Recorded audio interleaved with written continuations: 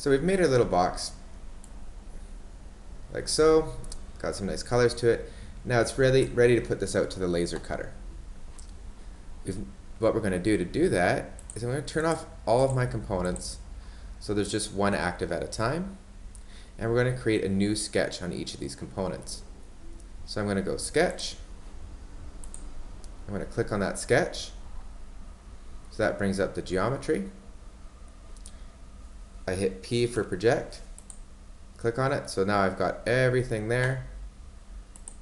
Stop sketch, and if I look at my sketches, that last one, the one that I just made, is sketch 7. I'm going to not do that. We're going to go stop sketch again, and we're going to rename the sketch. There we go. This is bottom, like so. Turn off whatever these ones are, don't need to see them. So there's my bottom one. So now I can turn bottom off, turn this side back on, and again start a sketch. P for project, stop sketch, and here same thing.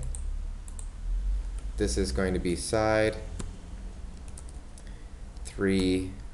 We're going to say 3 and 4 because it's the same. Side 3 and 4 are just a mirror of each other. And then we'll turn that one off, turn on side 2, sketch, create a sketch on there, P for project, stop the sketch, and again, if you click too fast, it just goes back to edit. So you got to click a little bit slow. This is side 1 and 2. So 1 and 2 are mirror images, so that's fine. So we only need the 3 sketches to make it. We just got to remember when we go to the laser that we're cutting 2 of these and 2 of those. The next step is to export these for cutting. So we right click on them, save as DXF, and we can just give them the same names that we just did. So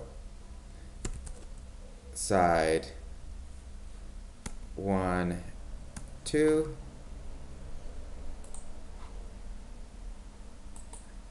save as DXF, side 3, 4, right click, save as DXF, bottom. You can put those all in a folder, put them on a flash drive or one of the SD cards, and send them to your teacher, and he'll help you lay out the laser cutter so we can cut these out.